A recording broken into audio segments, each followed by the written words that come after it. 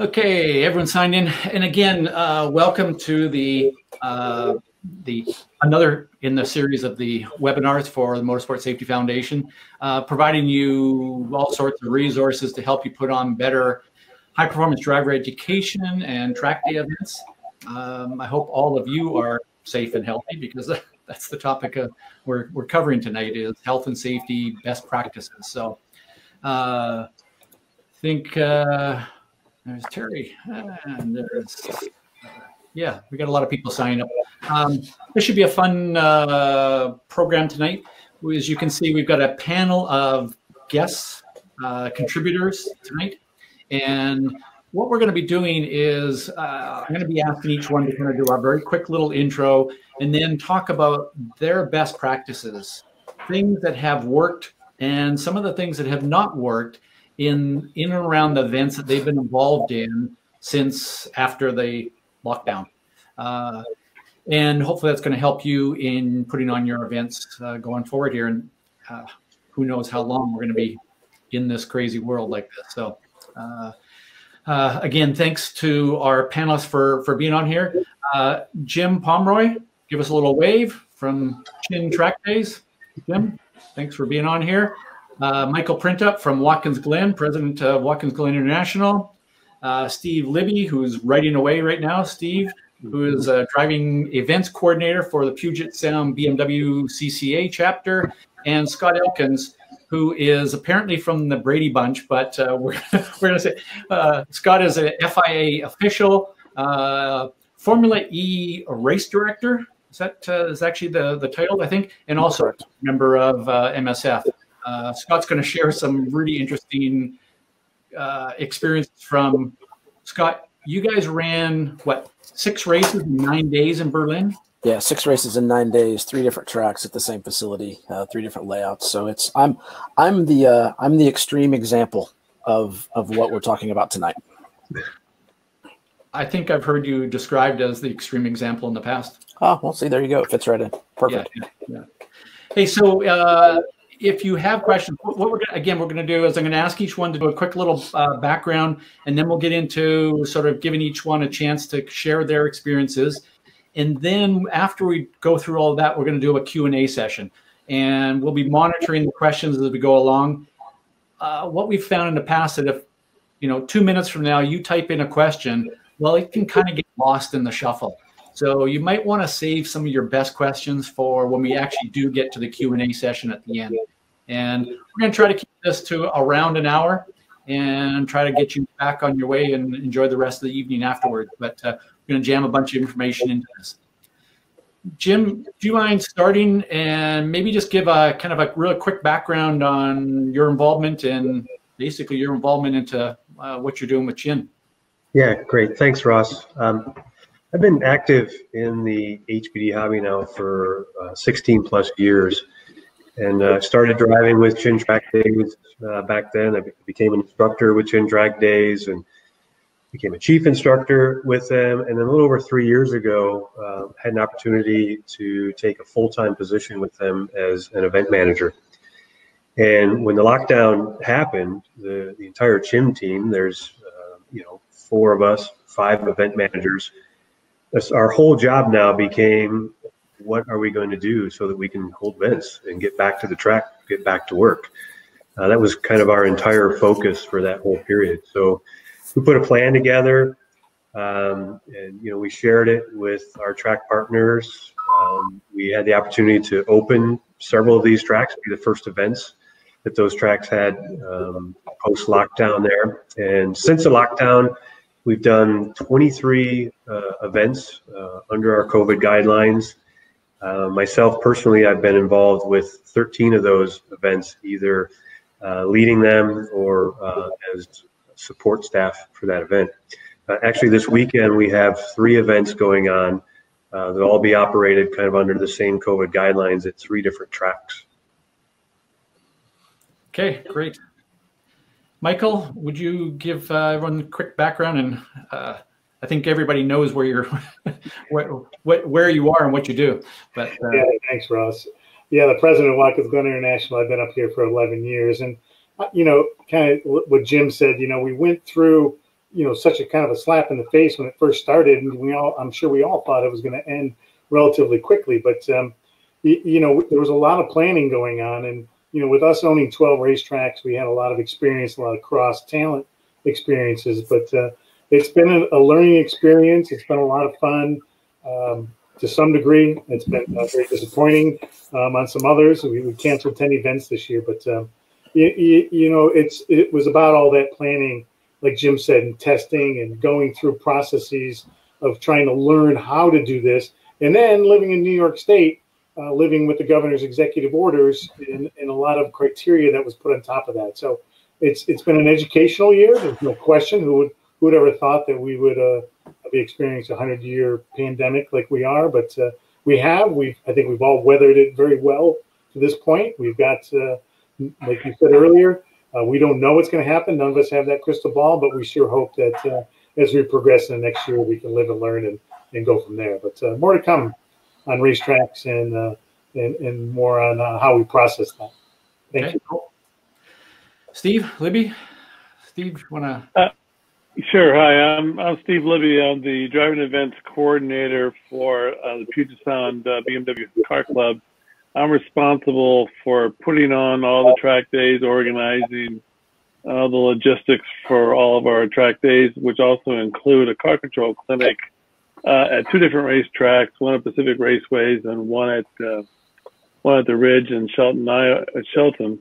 And of course, Seattle area being one of the epicenters of the whole COVID-19 pandemic has certainly presented a few problems. We initially had 6 days booked and prepaid at Pacific Raceways, and the first 2 were canceled. But we figured out a way to actually have instruction with a lead follow mechanism that I kind of dreamed up, and it uses some radios and communicators. And so far, we've been profoundly successful. I'm a UW microbiology faculty member, so I kind of take this infectious disease stuff pretty seriously. I can say that we have had no problems of people adhering to the guidelines that have been put out by the state, King County, and those that have been imposed on us by BMW CCA. And our own staff here too. So we are doing it, what I think seems to be pretty well. Okay, and I will say that Steve has advised me through the past few months as I've been getting onto airplanes. He's like, this is the kind of mask, and this is what you should do, and everything. Yeah, so you're still alive, Ross. I think it's good. Just barely. Yeah. Scott. Hey, Ross. So I like I said before, I'm here from kind of the extreme example. It's what I have to bring to the table isn't really relative to HPDE. It's just kind of what the experience of putting on a professional motorsports event at the world championship level as what I can bring to that in terms of what Formula E did in Berlin, and the fact that I went through a process and I basically had 7 COVID tests in a matter of 26 days, and the extreme things that we had to do to actually be able to put on an event of that caliber in the time period that we did to be able to finish the season. So I think it's a good contrast between some of the things that are able to happen during an HPDE event and then some of the extremes that we had to go through being, traveling internationally and doing some of the other areas that were required of us by things that most people actually aren't able to do at the moment. So, as an example, I can't go to Michael's racetrack without quarantining for 14 days. So, things like that are a little bit different. Yeah. Well, and I guess, Scott, putting our MSF hats on for a moment, one of the things is, again, on behalf of the MSF, thanks for everyone being on this webinar, both as the panelists, but also as guests in listening in on to learn. One of the things that Scott and I and Eric Myers are on the board of the MSF, and we've had many conversations around what can we, the MSF is not in a position to be able to say, you must do this. That's kind of beyond our mandate, I guess, but just trying to bring people together to share best practices is what we're trying to do with the MSF. So with that, hey, Jim, can I put it back to you again? And now you could kind of just go through what was it, 23 events? Yeah, 23 events over the past couple of months. I think it's also pretty important to discuss kind of the why of all this, in addition to the how. If organizations, event leaders, staff members, and drivers understand the why that we need to do some of these things, the resistance to accepting some of these new practices will tend to drop. First and foremost, it's the safety of the drivers and the staff and the participants at the event. My wife actually got COVID-19, and we've been married for 32 years, and this is as sick as I've ever seen her. It took a trip to the emergency room, and we were both, really, really scared. And I certainly don't want to see somebody else have to go through that. Certainly, having been caused by either my own negligence or my reluctance to do my part. To date, we're not aware of a single case being traced back to one of our events, so that's a positive thing. The second why is that we all do our part to kind of maintain the viability of the hobby. Their state, county, local authorities are doing whatever they think needs to be done to protect their constituents.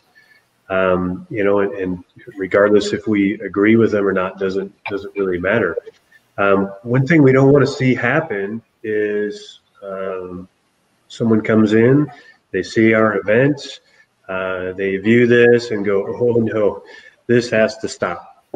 This activity is far too conducive to virus transmission. While this is a hobby, there's also a lot of people whose livelihood depends on it. I'll tell you, I earn my living in motorsports, and you've got the track managers and the staff that works there, and all kinds of other small businesses that kind of rotate around the motorsports industry. I've had conversations with folks at the track, with employees, and they've got this legitimate, deep concern that their track will be shut down and they won't be able to hold events anymore, and they won't have a job. So some of the things that we've done here, the first thing that we did was really analyze all the touch points in our procedures at the track. The biggest one is that driver liability waiver, that's 8 pages long and everybody's fumbling through it, looking for their name and grabbing the pen and signing it there. And we recognized right away that absolutely had to go. So we pursued using electronic waiver. The first couple of events that we did, we used DocuSign. That was a product that we were using for some tech forms and some other things that we do. And that was a little bit of a challenge to kind of get it reconciled with who signed it and who didn't sign it, and contacting drivers. Now there's actually some companies out there that provide products that are real specific to our industry. We're using Smart Waiver. There's a Speed Waiver from the folks at Motorsports Reg, and these applications now allow it to kind of be integrated into your registration form.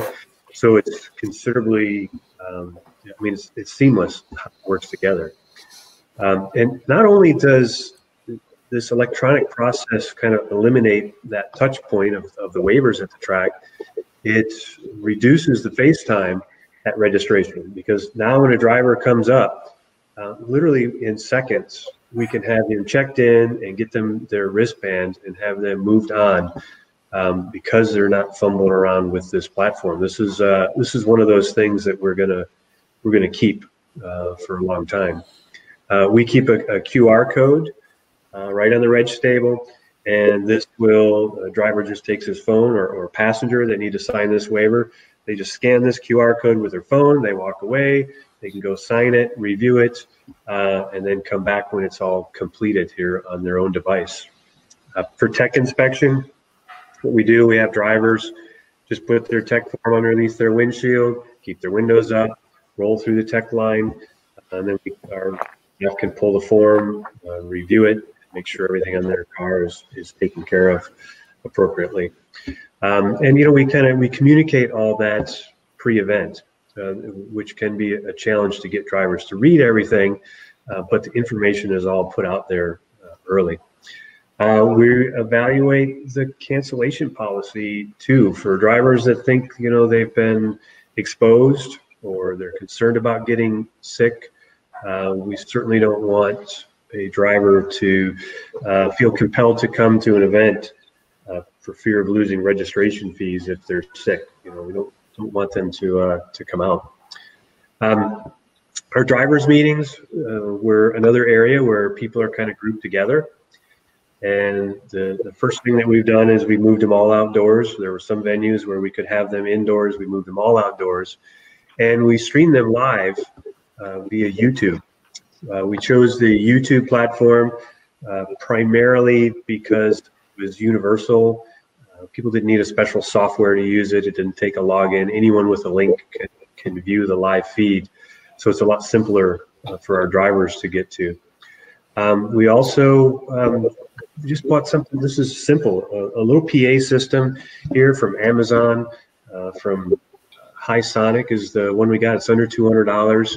And that allows us to, when we're doing the drivers meeting, to, people can hear us and not be packed together. And that's for the drivers that choose to attend.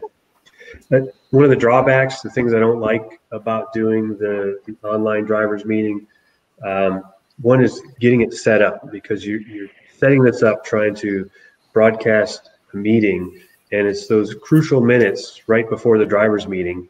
And that's, of course, when a lot of drivers it's busy. They're all wanting to get registered before the drivers meeting, so it kind of adds another step there. And we're heavily kept in check by the bandwidth at the tracks. First is, if you're going to use track Wi-Fi, do they have enough bandwidth for us to even upload or deliver the meeting, or drivers to download, or we're going to use cellular data. And of course, a lot of these tracks are not, they don't have great cell signals. So we're kind of have that challenge with doing it.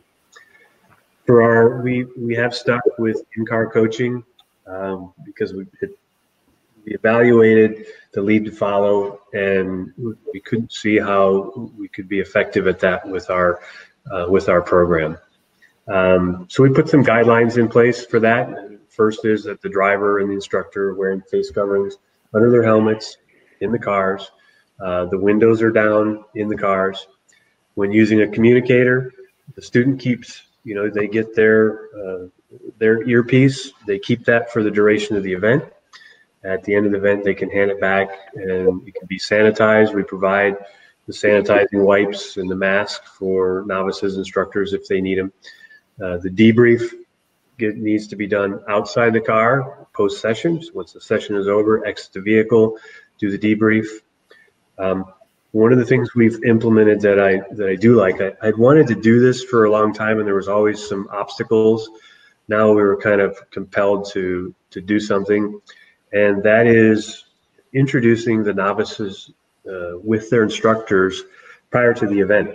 So we'll send out an email 3-4 days before the event, and the novices and instructors can then connect either by phone or text message, email. They can do that 5-minute interview. They can find out about the car, find out what their goals are, what their experience is, and set a meeting place at the track, and do this all before the event. So this not only reduces the face-to-face time, but it also removes that section of the driver's meeting where we're introducing novices and instructors. We don't have that anymore. Our classroom instruction kind of varies from track to track based on the facilities. If you've got a venue that has a large enough classroom to support the social distancing, we'll use it. Pit race is one. They've got an enormous room right down there along pit lane there, where we can easily put our novices in there. Sebring, we moved from the media center, and we moved that to the Gallery of Legends room. And we're exempting novices that have already attended this classroom before. If they've been to prior events as a novice with us, then they're exempt. They don't have to go to the classroom, and that kind of also reduces the load on the classroom. Watkins Glen was very specific. There was no indoor meetings of any kind.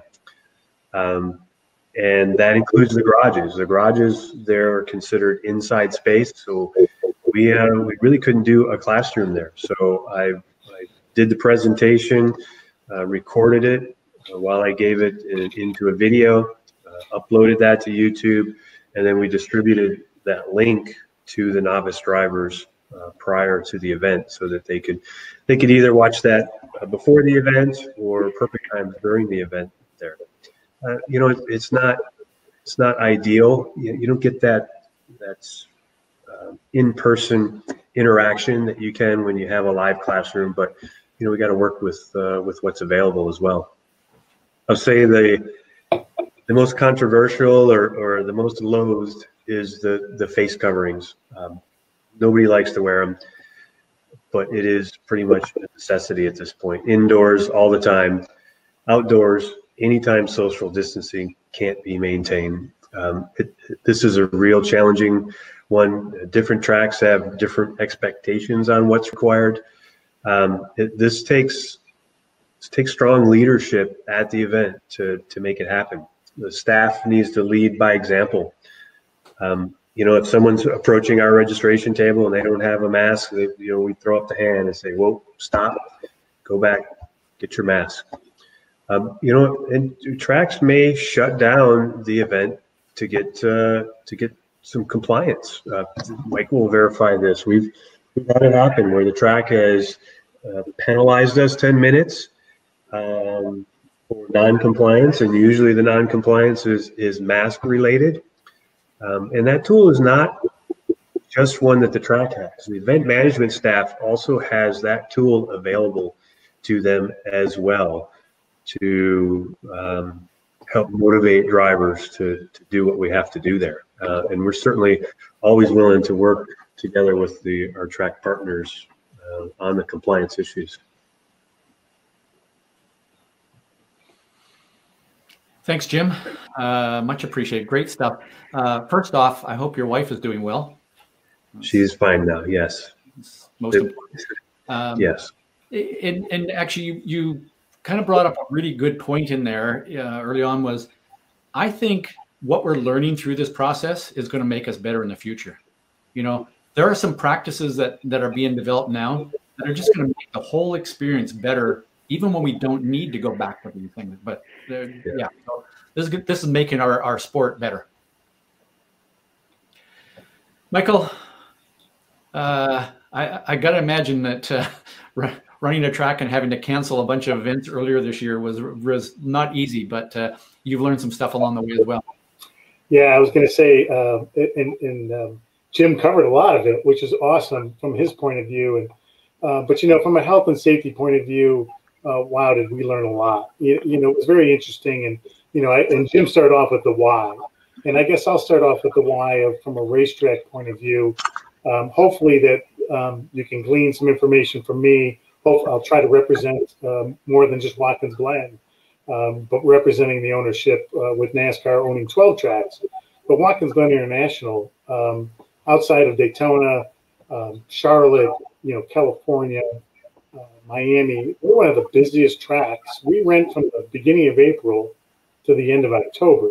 So we're a very busy club track. And then we have 10 events, 10 race weekends, 8 race weekends plus 2 non-race weekends with our wine festival and beer festival, for those that don't know. But, you know, it was really why. So the why of safety, and we started early. You could say I literally hit the panic button early. with my staff. I was in Phoenix and not getting a good feeling from the NASCAR race. I called the track and I just said, I got a bad feeling that this thing is going to start going. And we were all starting to learn that mid-March before the cancellation came. And I got on the phone with my VP on a Sunday from Phoenix, and we started ordering for clubs because we knew that the clubs was going to be important. The big races, we knew we had PhDs that were already being hired on our staff, consulting staff. But the big key on speaking with my VP, we started buying disinfecting machines before the panic hit. We actually got 2 of them within weeks when they were taking months. And those machines were fogging machines, just like if you've seen them on Delta or anywhere else. We started buying those for bathrooms. We didn't know classrooms were going to get shut down at the time, but we figured we better have them so we could disinfect. We started putting together a plan like immediately. And like I said, maybe a little panic button there, maybe a little bit of overreaction. We didn't know it was going to come true because it did. And then we started events canceling and going from there. But, it was all right down to pens. Like I'm calling a friend of mine that does souvenir and swag and whatever you want to call it. And, I'm calling him going, I need 7,000 pens. He's like, 7,000 pens? I'm like, logo them. I need them quick, because we wanted everybody for registration. Like Jim was saying, he went to DocuSign. Well, we can't do that in New York, or our company doesn't allow us, and our insurance probably doesn't allow this. But, for every club out there, we like to think that we have a reason why we do something, or we do believe we have a reason to do something. And DocuSign would be great, but again, we can't do that as a company. Our insurance company will allow. But again, pens within weeks, making sure that we had staff to make sure to clean all these things. Jim said outdoor classrooms. Then we had to start educating. Well, this is all April, and then the brakes just hit. New York State started going down in a big shutdown. We were #1 in every category, every negative category, according simulated with COVID. So the governor did the right thing, stepped in, started doing his executive orders. Obviously, we started losing events, but kind of fast forward, we were buying masks, we were buying gloves. I know people in the fashion industry in New York City. I had them reaching out to places like Dominican Republic to buy masks and gloves because you couldn't get them at the time. But I had somebody that knew somebody that knew somebody, and before we knew it, we had 10,000 masks sitting in Watkins Glen. Then we were getting with our attorneys, and trying to work with what do we need to do for clubs. We knew events were a different scenario, but just concentrating on all our clubs. And as I said, we were the busiest. Racing every single day from April to the end of October is 154 days of club rental. There's only like 4 days that we're not racing live at Watkins Glen, including the weekends. But so it's a busy place. But we thought that we could get through the beginning, and before we knew it, we're buying all this stuff. We're getting the stock load, and we're protecting ourselves. And then the governor quietly and publicly was obviously shutting down activities, and all in good nature, all in good protection of the citizens, as we know now. Didn't know that. As he said from day one, nobody has a crystal ball. So from a racetrack point of view, we were ready. And then fast forward all the way up to July. May, we're canceling events. June, 30 days in advance. Basically, every club was canceling because travel, COVID, obviously. Couldn't get to hotels, couldn't get on airlines, couldn't get to New York State. Then the travel advisory hit in June from the governor, and that really slowed down clubs because we have clubs from all over the country. Jim mentioned it, he coming from Florida and some other places, how we had to cover and work under the executive order of the governor. So a lot of these things took a lot of time to put in place, but again, at the same time, we had the time. So then fast forward to July now we start racing again. And then we had to learn. I was calling every club, walking them through. We had a contractual amendment put up to deal with COVID. A lot of the clubs, and it was in writing, but a lot of the clubs felt that it was there. Jim put together a great thing, but we contributed. We put ambassadors out there to remind people, and we got multiple compliments of our ambassadors. They weren't walking around heavy-handed, heavy-fisted. It was like, oh, please put your mask on. You're under the garage, as Jim put. New York State qualified that garage as an indoor facility.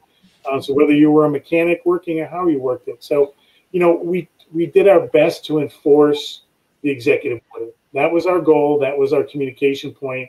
And it was also, yes, it's self-serving. We don't want to be shut down, but we also know how our clubs feel about Watkins Glen International and racing, period, whether it's at Sebring, us, California, Charlotte, Road Atlanta, Sebring, as I mentioned. But all these places are important to all the drivers, and all these places are important to track representatives like myself, because this is an industry.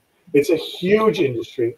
Our local businesses, just so you all know, to pat on your back, not ours, our local community economics rely more on car clubs than they do our big races. Because you're turning that, we turn it Monday, Tuesday, Wednesday, Thursday, and then Friday, Saturday, Sunday. We can turn 125 to 300 drivers a week.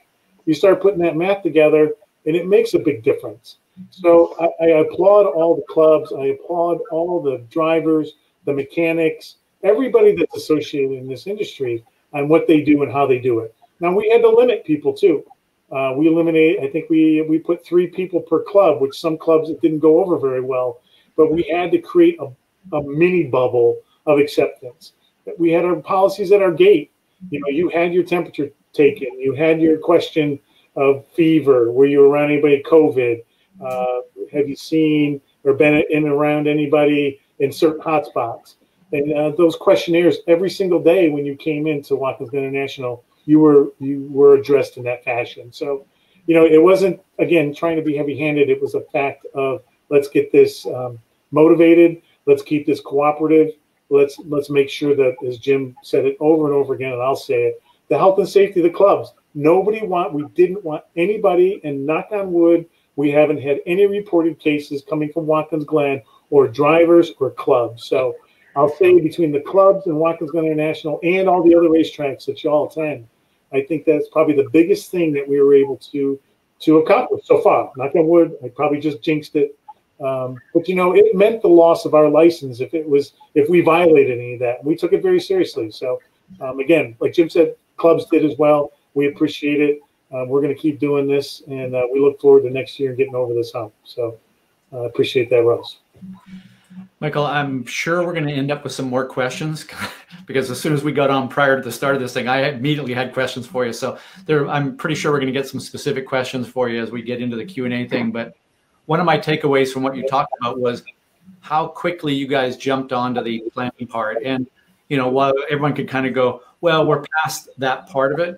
But I think the biggest thing, and, even Jim, you talked about it as well, is just you guys really sat down and thought about what needed to happen and really started to put a plan together. And I would think, I'm looking at the names of people that are on this webinar, and I recognize a lot of them as experienced event organizers, instructors, and I know that a lot of them are doing a lot of these things, but I think just that whole message of plan ahead for this thing is really important. Yep. Steve? Okay, so I'm going to kind of give you all some nuts and bolts about exactly how we made how we brought back our HPDE program and our car control clinic in the Puget Sound region. So we have 2 tracks we go to. One is Pacific Raceways in Covington, Washington. It's a really nice old track. Ross, you've been out there a few times. And it also has a gigantic paddock where we run a car control clinic. Basically, go out there and people chase cones. Oh, I have to say one thing. A shout out to my good friend Chuck Lutz. Chuck is in Texas now, and he and I went through the instructor clinic together here a long time ago. Hi, Chuck. So what we prided ourselves in, and I'm sure all clubs do, is the E part of HPDE. We don't run lapping programs. All of our track days always have an education program to them. We have 4 run groups, A, B, C, D. D is novice, A is solo. And then we always generally, in the past, D people always had somebody in the right seat. And the C group, which is sort of the moving up group, normally had someone until we felt confident they were signed up to go solo. Obviously, COVID changed all that, and we had to figure out what to do next. Likewise, the car control clinic also had people in the cars chasing in cones, so we had to figure that out. Well, so I'm going to admit it, I listened to all the MSF webinars and talked about the lead follow and how to do these things with hand signals. and I just didn't like it. So I wanted direct communication between an instructor and the driver, the coach. I wanted those people to at least to be a really profound one-way conversation on how to do that. So COVID rules for King County, Washington was the first two events, April and May, were shut down completely. And then King County allowed the Pacific Raceways to have an event of greater than more than 50 people because infection rates were down and they can guarantee, social distancing. So we did. So for the first time ever, I think in the history of probably Puget Sound region, we had a lapping day. People were just so pent up. They wanted to get on some seat time and go through a drive. So we had 3 run groups, let everybody get their brains going. But during that time, at one of the sessions, I tested something out. And so being the scientist, I have a protocol of how we did lead follow. And Ross, after this is all over, if anybody wants that written protocol or the names of the radio equipment and earpieces and stuff, just direct them to me. I'll be happy to provide that. Okay. So what we came up with, what I came up with was this radio. It's made by Samcon. I can give you the model number. It's got 20 channels on there. It's a UHF radio. And the nice feature is it's got this little green button right here in the middle, and that's called group call. So as the person who was sort of in charge of all the novice groups and everything, I could talk to everybody who had a radio in their ear. And so our first ones were these really cool, the CIA style, that would snake down through your shirt and everything and up in your ear. People thought it was kind of cool, and it worked out pretty slick. The problem was that the instructor had to take their hand off the wheel to press this, which is up here by their collar. Well, Mark McGee from Golden Gate chapter was down observing all this, and he sent me a link where this is a push to talk button, and that push talk to button can go on your steering wheel, and now you can just have your hands on the wheel and you can just push and talk at the same time. So we are now into this. It's in its entirety. I have a written protocol. I got 20 channels. I can listen to everybody. These radios are about $80 a piece, and we've been keeping Amazon quite busy. So we did this. Well, I was going to comment that we don't have classrooms at Pacific Radio or Pacific Raceways. We have outside, and so we've been holding classroom sessions or driving meetings in the pouring rain for as long as I've been out there, for almost 15 years. So we just put some couple layers of Gore-Tex on and off we go. So the sessions start out by the instructor and the D driver, novice driver, are in pairs, and the first sessions go out where we drive.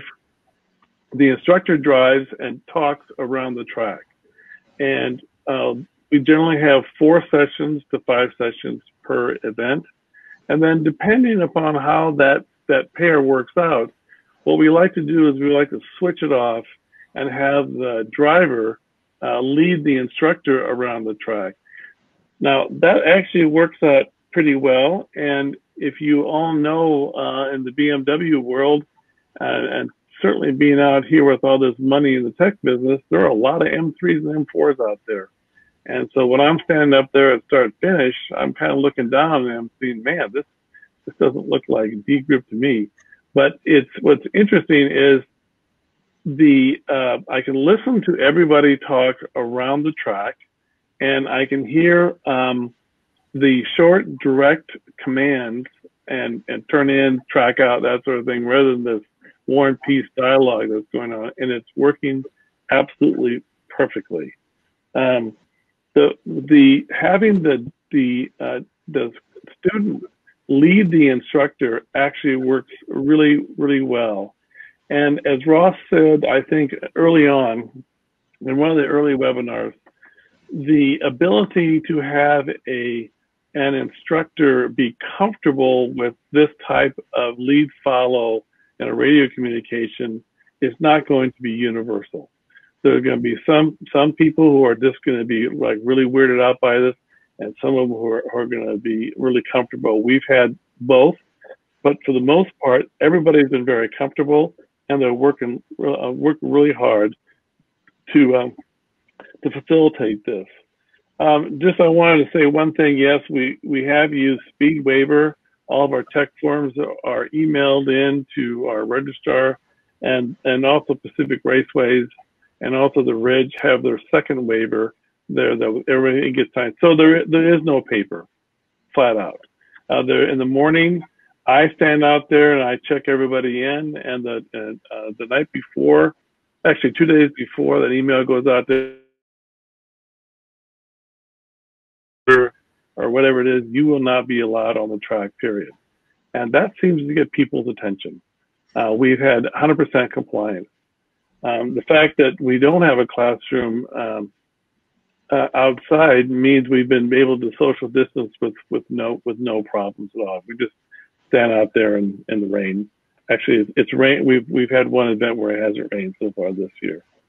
I think the most challenging part right now to do lead follow is our fast high horsepower cars.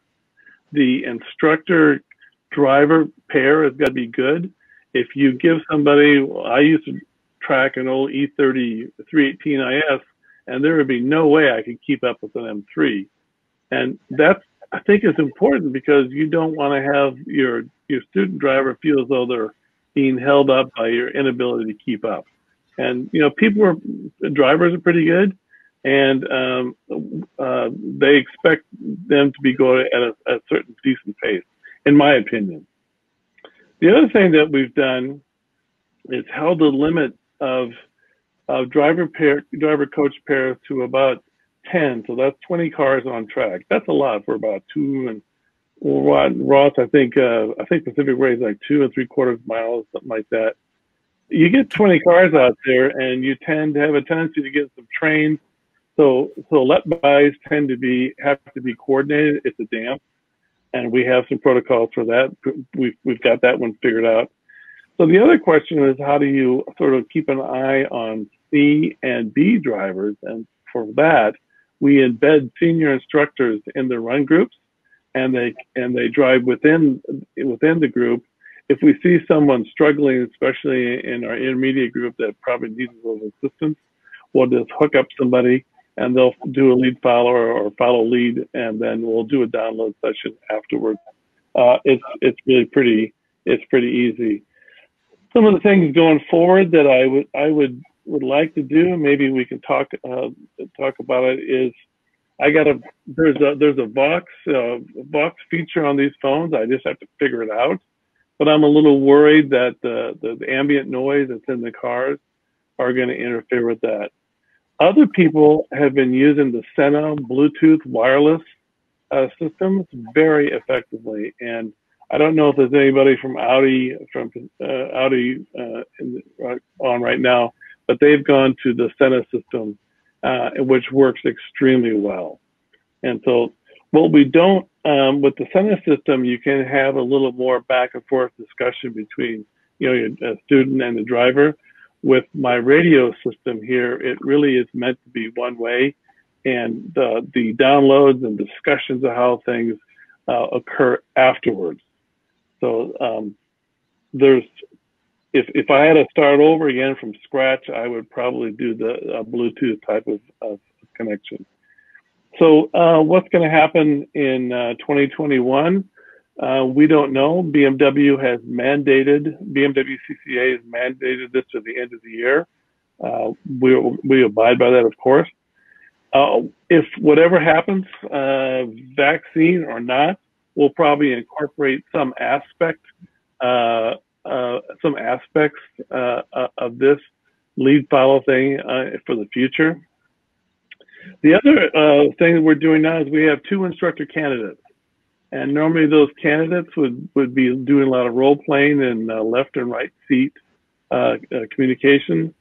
That doesn't happen now, so they're getting to use the lead follow with an instructor, and we do role playing on the track in real time. It's probably going to take just a little bit longer, but that's okay.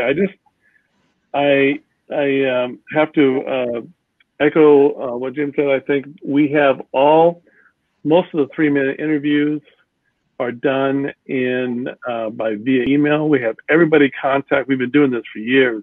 Everybody contacts their student way in advance, so that during the day of the morning of the track, there's much less time spent. But that seems to work. I think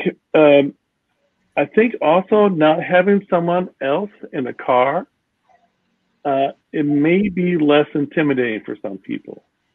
I think, having just this little voice in your ear saying, good job, track in, look up, that sort of thing. Some people may actually feel more comfortable with that. And I think that probably in the future, we're going to incorporate that. And most importantly, I'll just close here, that you really have to ask your instructors if they are comfortable in this lead follow manner. If they're not, and they hesitate in that a second, then you really have to find somebody else. The other sort of down part of this whole COVID thing is we can't have any spectators. We used to have a lot of family and friends come out. I know Extreme Experience is coming up starting this Thursday for 4 days at Pacific. Normally they'd have just family and friends. There's people I've instructed for them a few times. People have gotten engaged out there. There's kids all over the place. That's all been shut down. So there's just drivers only. So that's a bad part of this. But we've been successful. We haven't had any complaints. I think the Puget Sound area is pretty tech driven. They like the tech, and I think you have to be a little heavy handed probably, and saying these are the rules that we're going to follow. You all, if you don't, A, we're going to get shut down. B, you might get sick. So that's how it's worked. Thanks, Steve. I think maybe you could actually turn that around and say you're going to get sick and we're going to get shut down. Yeah. Well, what's worse, right? Yeah. To me, one of the takeaways from what you were talking about was the importance of putting, again, that plan, that protocol in place. And I know you've spent a lot of time, we've talked about this, and you put a lot of thought and planning into building that protocol. And I suspect that you've tweaked it along the way, but I've seen a lot of people kind of chiming in the chat box here with different solutions on the radio side of it. And to me, the best part is you guys are figuring this out, and there isn't one definite solution yet that's going to answer all this, but I'm glad that people are looking around and trying stuff, and all good stuff. Scott, what was Berlin like? How about turn your mic on there? Yeah, I know. I got you. Understood. Sorry. I didn't want to mistakenly interrupt anyone else. It's funny. I thought I knew exactly what I was going to talk about because you and I had some conversations about it and everything. But listening to what everyone's saying, I think what's really interesting from my perspective is that the things that we had to go through to put on, a professional quote unquote level event with Formula E and just as a little note, anybody that follows the International Sporting Code, which other than the United States, every other country in the world follows that general rule book from the FIA. And so the FIA actually created a new Appendix S, which covers COVID protocols for events. And everybody in the world has those. And so it's interesting that all of those things that have been done at a professional level are listening to everybody and all of the other panelists and realizing that everybody's picking up on doing the same things. And it's not just professional motorsport that has a certain level or a certain type of procedure that they're following. Everybody around the world is following these procedures in the same way. So, as an example, everybody's talking about e-waivers and how they're going paperless and things like that. Normally, and I went to grab one, but I don't have one handy. Normally, I have a hard card. That is my pass and my credential. We started using this, which was a digital credential that I carried on my phone that utilizes the near frequency reader in my phone. So that's how I got in and out of the track every day.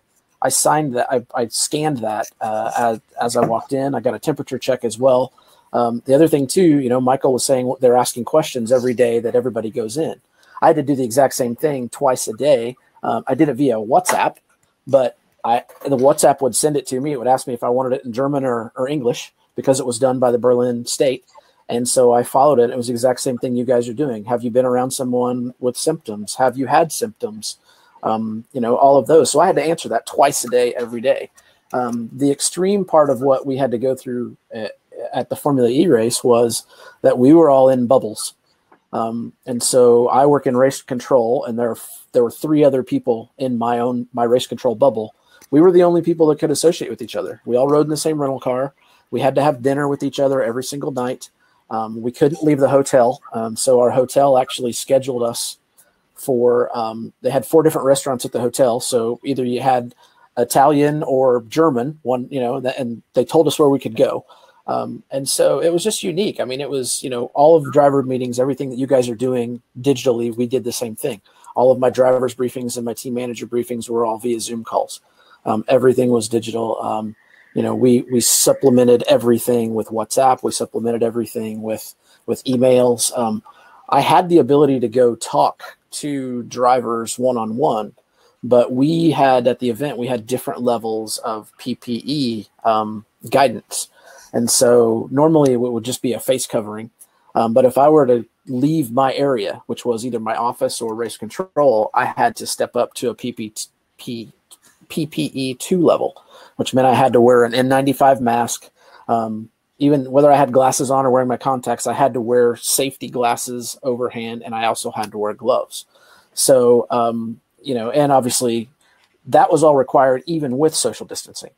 So it was a little, I mean, it was a little bit of a different approach, but I think it's really, really interesting to see that what we had to do for, you know, a quote unquote professional event, and what the guys in Formula One are doing the exact same thing because we're all following the same protocols. I think it's interesting that it's the exact same thing you have to do for an HPDE event. It's not any different. Everyone's following the same kind of rules. And, you know, I guess that's what makes it a best practice. Is that everybody seems to be doing it and everyone's following it in the same way. So, you know, I don't have anything specific to HPDE, and I appreciate the fact of even being able to share my unique experience of going through that process with Formula E. But, you know, I think it's really interesting how we're all doing the same thing, whether it's a track day or whether it's a world championship event, we're all doing the exact same thing. And that is trying to be safe, trying to get through it. And as Jim said, you know, it's what it really boils down to is it's not about whether you believe in it or not. It's whether you want to protect your hobby or your sport or your industry and take care and still have it and still exist. And, you know, I know for sure Michael wants his track to be open, and I know for sure you other guys want to be able to do events. And so that's what it's about. It's not, you know, from MSF, we're not telling people what to do. We're just saying what other people are doing and how it's working. And the fact that we want it to still keep working, and we still want everybody to be able to have these events. So I appreciate the opportunity to share a little bit about my experience. Scott, you know, what's interesting to me is I've been to countless number of events over the past few months. I started traveling again the last week of May, and I think I've been on the road at a track every single week other than maybe 1 or 2 since the last week of May. And, you know, so I've seen a lot of what different organizations, different tracks are doing. And I got to tell you, one of the things that kind of, I was going to say kind of upsets me. No, actually does upset me is this. I see people at the track and they're doing a good job because they're told they've got to do a good job. I see them out in the evening and they're at restaurants sitting next to each other, you know, sharing a beer. Like, it's like, come on, guys, like, it's a bad example. So, and I think to your point, Scott, is I think, you know, we're all in this together. We need to show that our sport is better than everybody else. So the fact that all of you are online here to actually care about this thing, I think is fantastic. But I think if we can get everybody to really buy into that let's be the example. Let's set the example. Let's set a higher bar than anybody else and prove that we can do this. I think it's fantastic. You said there's no cases come out of Watkins Glen. Jim, you said nobody's come out of that. I know, nobody's come out of the events around here. So I think the more we can do that, the better. So. Well, we're very unique in motorsport from the standpoint that, and I say this with zero scientific backup to give it to anybody, but of all the events, and obviously, as we all do, we all pay attention. And Michael, I know you're paying attention to the NASCAR races, and I'm paying attention to all the other races that's going on. We haven't had to cancel an event because of a COVID outbreak because of these best practices that are being used. We all see baseball games getting canceled all the time and things happening. Now, granted, it's a different sport and things are very different, but I don't know that two guys standing next to each other on first base is different than two guys sitting in a car with each other. Honestly, in terms of social distance and things like that. So I think the industry has something to be really, really proud of. And a lot of it comes from truth of the matter is, and what I'll reference as, because it's that my experience is as at different levels. But I think what's happening is the bulk of motorsports that is occurring are these track days. Are folks like Chin, folks like BMW Car Club, folks like HOD that are making it happen and making it work. And so, the pats on the back, I'm right along with you, Michael. The pats on the back go to our industry and our community for making this happen and making us be able to get back. Because events like that, I mean, Watkins Glen notwithstanding, the regulations for the state are a little bit different, but I'm confident that the fact that HPDE events were able to run at Mid-Ohio is what allowed IndyCar to come and run at Mid-Ohio last weekend, and what is allowing these national championships like IMSA and IndyCar to be able to go to these other events. So it's because they've tested it with HPDE and have been able to prove their procedures that they're able to do professional motorsport. So I think that's a big deal for what our community's been able to prove. That's cool. Hey guys, have some questions. And I'm not sure who I'm going to point this one to. Bradley asks, where can we find good COVID guidelines to follow for motorsport events? Do any of you know of them? And Scott's going, yeah. Yeah, I think so. I mean, I can tell you right now, you can go to the Chen website and look at what they've posted. I mean, they've got stuff out there. The performance racing industry has a guide. There's a nonprofit group called the United Motorsports Association where they've also posted some COVID guidelines. I think if you just do some Google searching, you can find some stuff, and we'll see if we can get a good idea, and see if we can maybe post some links on the MSF website as well. Dave asked the question, anyone using electronic tech forms? No? We have used them in our annual tech program through DocuSign. So we have done it, but it's not really scalable, I don't think, to do, for every event, full event. It have to be something different, which, perhaps one of these, the company's Smart Waiver, Speed Waiver may be something that they look into being able to provide. We just have the people just either scan it or take a picture on their phone and send it into a registrar. I thought we'd never have to use it, but sure enough, we had an incident in August, and I had a complete accident form with a photo of a tech form. Okay. It worked. It was accepted. Phil asked the question, interested to hear what the lead follow practitioners have to say about overcoming the limitations of not being in the car. And if you guys don't mind, I'm gonna take first crack at this, because I started using lead follow back in 1987. So I've used lead follow for a long time. And there were no radios back then. We didn't even have electricity back then. I think if you, and I talked about this when we did the lead follow webinar back a few months ago. And by the way, that webinar is on MSF's website as well as the YouTube channel. So you can go there. You can probably hear me say the exact same thing. Lead follow works a lot better than most people think. It's different and it takes a little bit of time, but overcoming the limitations, as Steve, you pointed out, there are some students who actually learn better in a lead follow situation, because it allows the driver to have to think rather than simply turn now, brake now, on the gas now. And they're just basically following along with what the in-car instructor is telling them. So I think rather than focusing on the limitations, focus on the fact that it actually works in a lot of good ways. And I think, you know, we could spend another hour just on that topic. Oh, wait, we did that a couple months ago on that webinar. So, well, so the comment I had back from one of our instructor candidates was, what I am missing is the feel of the car. And as you all know, who are instructors, you know, the feeling of that car doing something that you know something bad is about to happen is something that you don't get when you're you know 30, 40 feet behind.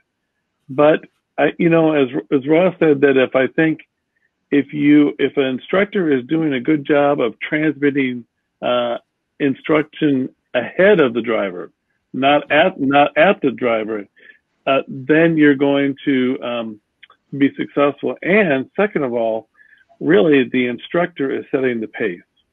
We're just not going out there and letting the driver just go, you know, flat out. They have to know that the instructor's got to be in the rearview mirror in that situation, and so that's the pace that is set, not, you know, blasting down the track. And I guess related or flipped around, and I'll point this one to you, Jim. Dave asked, how can in-car instruction happen under social distancing guidelines? Well, we really haven't seen an issue with it. Everybody is informed upfront exactly what the expectations are and how it's all going to play out. We haven't gotten any resistance from any of our track partners that we go to, and I haven't seen resistance from instructors either.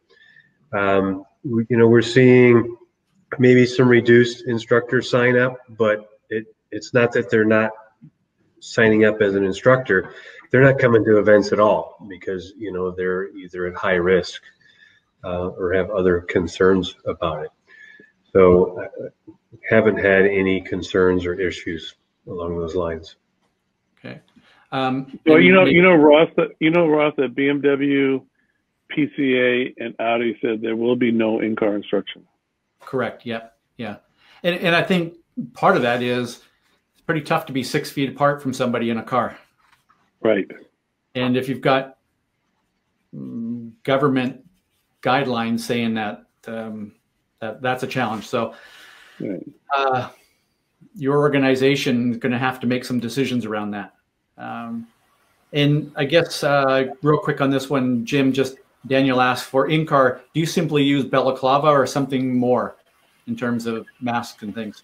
If a balaclava will be acceptable, or a mask or other type of face covering. Do you mandate that it actually has to be over the mouth and nose rather than just the chin covering? Yes, yeah, it does. And you know, the thing is, the corner workers are watching. The pit out steward is watching. I've heard Watkins Glen corner workers call in, say there's two people in a car and I can see a nose or I can see a face in there. And they will call them in and we will black flag them. Okay. Bruce had asked the question, good info for event check-in, but can we talk about how this will affect novice instruction? And Jim, Steve, maybe you guys can just kind of quickly kind of give the, has it had a negative impact on somebody that's relatively new coming in?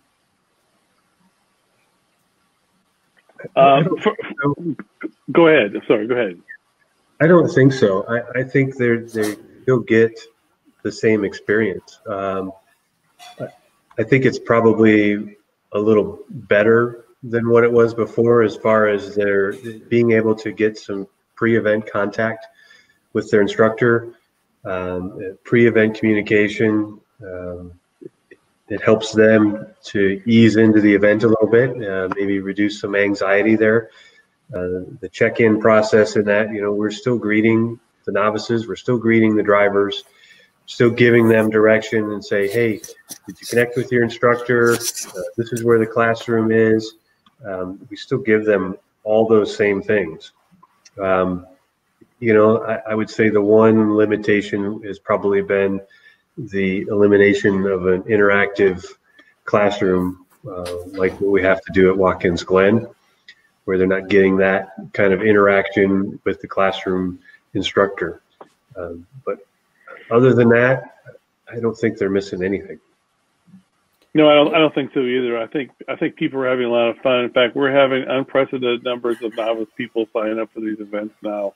We're going to a track in Shelton, which is sort of stretch out the ridge a little bit. We figure we can put maybe 14 pairs out there. That's 28 cars.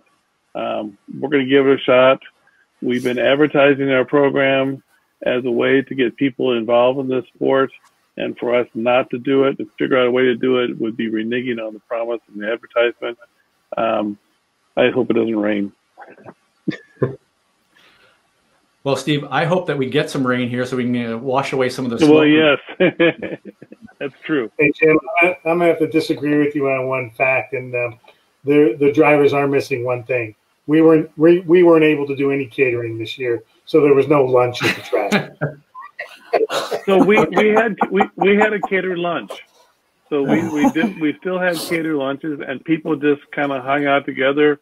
If they had brought their pop-ups, you know, they're all doing the 6 foot distancing, or got in the cars and stay. I saw 2 guys recently they had a fold-up table, looked like about 6 feet, you know, 3 and 3 fold in, and sure enough, they were on either ends of it, you know, and hanging out and doing the thing. It's like, great guys, good to see it. Well, as you know, nothing's really changed. No, well, I'm the president of the food service company for NASCAR too. So at least at Watkins Glen, Jim knows this, or well, you probably might all know. Not only did we do the buffet during the day, but we also did a happy hour over in the club. So we didn't get to have any of that fun this year, but we're going to put that back in line for next year. Yeah. Miss the happy hour for sure. There you go. One of the things I think that has come through both from Jim and from Steve is the amount of prep, helping novices beforehand. And I'm going to kind of do my little promo thing here. Myself and Ryan Staub wrote a ebook called the HPD First Timers Guide. And if you go to the website of HPDE dash or hyphen first being the number 1 ST dash timer.com, somebody can actually type that into the chat thing for me. There's a link to that ebook. Send it out to every single one of your novices, because all it's doing is it's just trying to give people a sort of a glimpse into help them prepare for what they're going to expect or what they're going to see when they get to the track. So I'd highly recommend that you send that out there. Obviously, I'm biased because Ryan and I spent a bunch of time putting that thing together, but we basically sat down and went, what are novices when they first show up? What would they have liked to have known? And we stuck it in this ebook. So again, it's HPD first 1 ST dash timer dash or .com. So we're still doing the $25 discount for people going in and logging into your Speed Secrets, you know, the HPDE part. And then Ross and Don Kitch were generous enough to make a very slow drive around Pacific Raceway, and Ross did the narration with little funky graphics on it, which has been profoundly successful, and people love it. So maybe you got to get a little creative to come up with some new tools to help novices feel prepared when they show up. Hey, Steve, can you tell us the names of the radios? Dale had asked, can you provide the specs for this equipment so we can leverage it overall? Sure. And I know a bunch of people other things, but just if you could share that. Do you want me to type it in here on the bottom? Yeah, there you go. Type it in there. Someone put on there. It's a Samcom. If you just go to Amazon, it's FPCN30A. That's the name of the radio.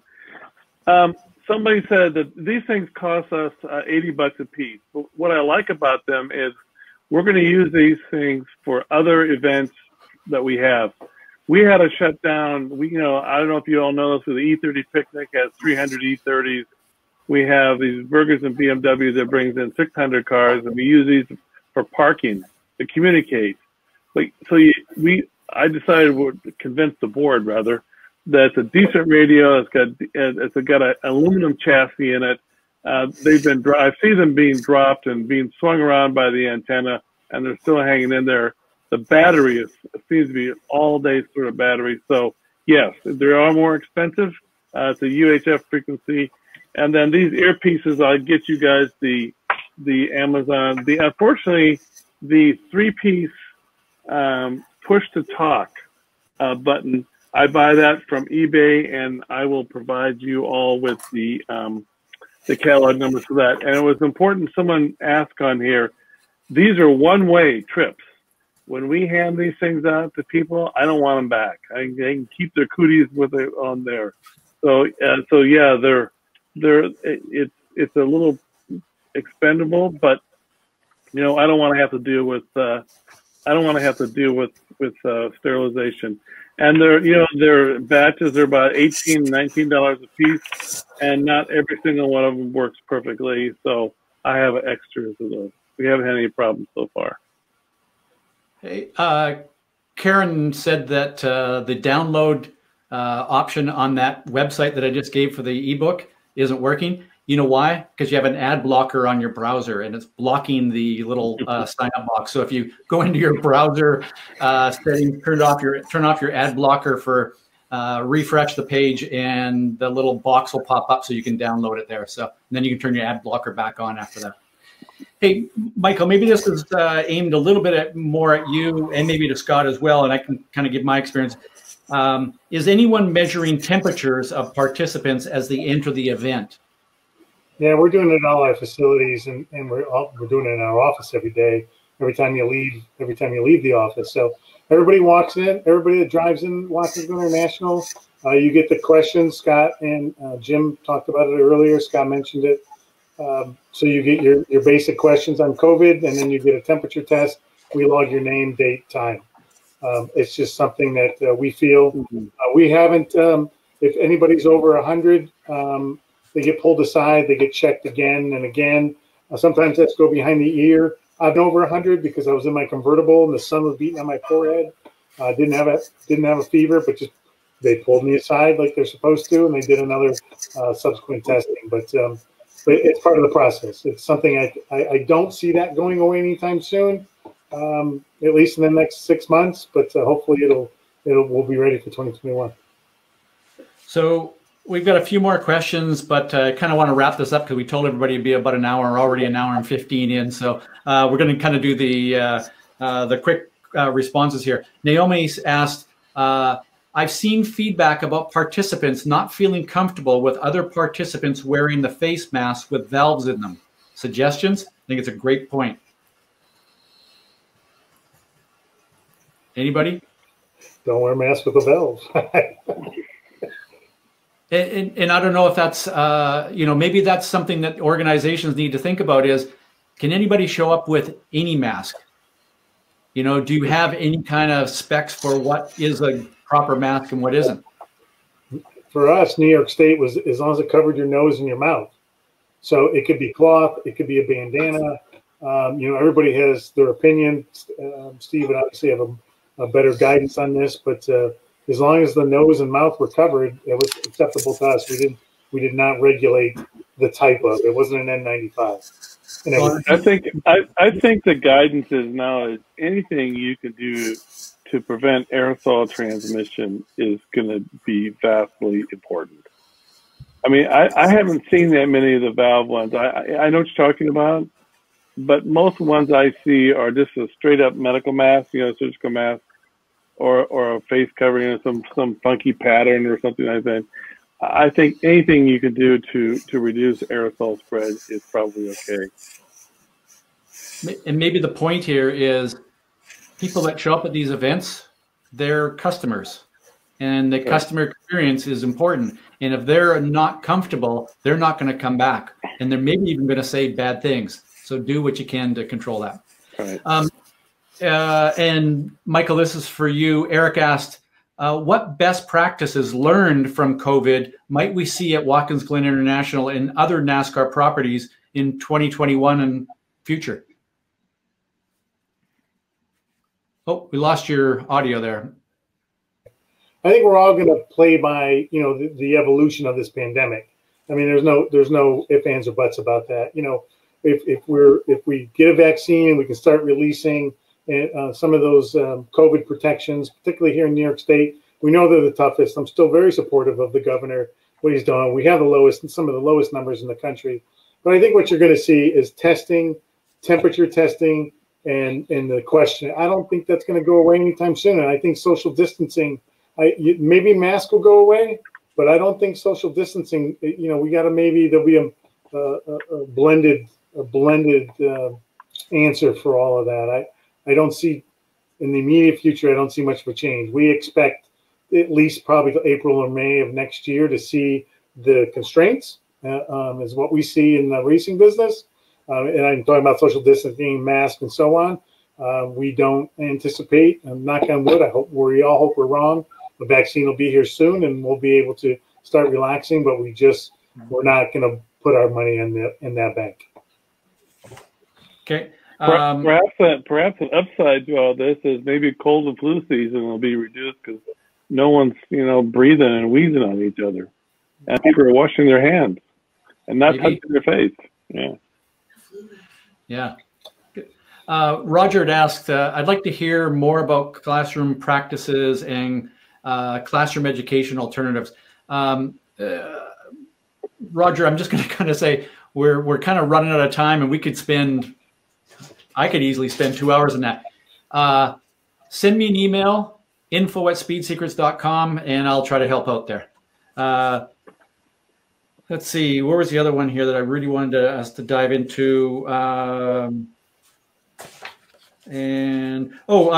Jim, maybe Freddie had asked if we have a full face covering race helmet with a visor only when we're driving, do we still have to wear a face mask? How do you manage that if somebody's wearing a visor or a full face helmet? Right now, we still want to see a mask underneath there. Again, if we have two people in a car, you know, driver, passenger, novice instructor, that's what we want to see. If you're driving your car by yourself, you don't need face covering. Hopefully that's obvious. Yeah. Hey, Michael, here's one for you. Bradley wants to know, how do you sanitize portable restrooms at the track?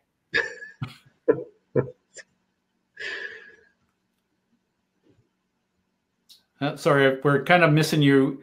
Hey, Michael, could you start that again? I don't know, we lost your audio. I turn it off and turn it on. Okay. Sanitizing is only surface cleaning and is not 100% effective. Disinfecting fogging is what the machines that we bought actually attach to all the surface and clean those surfaces. Clean, disinfect, which is 100% effective. Sanitizing is 50 to 70% of that process. So disinfecting with the fogging machines has been proven to be very effective. So we're only going by what the machines and the chemicals that we bought to put in those machines. Okay. Ivan had asked, apart from the driving line, what else can we as instructors focus on? Perhaps a different vantage point from being outside the car also affords new points to pay attention to. And I'd highly recommend, and I don't know, Jim, Steve, if you guys are doing a little bit more of that, where some of the instructors are doing more observation from corners and things. I don't know. That's an experience that I've used, and it works very well. So I'll say that when we have enough instructors to spare, we're putting we're putting spotters in corners, and I give them a clipboard with some card numbers, and then they provide us some feedback to see how some of the new solo drivers are doing, and then if need be, we'll have a talk and down. We use the download sessions after everyone comes in off the track. We meet as groups, and then everybody talks and talks about the session. So we've always used the download. Audi Club has really pioneered that out here the group download is very effective. Yeah. Hey, Phil asked, for more advanced drivers, how about the use of instrumentation to analyze drive behaviors such as timing and smoothness of inputs? Yes. And actually, last question, and I'm gonna, it's kind of more of a comment than a question. And Scott, I think I'm gonna aim it at you. Alan said, I see most of the webinars focusing a lot on the times. I'm assuming the times we're in right now. I'd really like to see HPD event organizers standardize things, i.e. group colors. Also, if you're an HPDE instructor, you've attended standardized training, like a governing organization. Like, I don't know, like Motorsport Safety Foundation and the certified program for instructors. Okay, yeah, that sounds good. There you go. Check the box. Yeah. We're there. Hey, everyone. Thank you, first of all, for being on and listening and participating and asking questions. And one of the things I love about these webinars is people are sharing information that they've learned as well. So I love that part of it. Thank you for sharing your experiences. Jim, Michael, Steve, Scott, thanks for contributing tonight. I think we've made our sport safer and healthier. Thanks to Ross for organizing this. I think this is very helpful. Thanks to Motorsport-Safety Foundation for organizing these things. Thanks, Scott. Thanks, guys. Thanks a lot. Really appreciate your time. Okay, and with that, stay safe and stay healthy out there, everyone. Thank you. Thank you.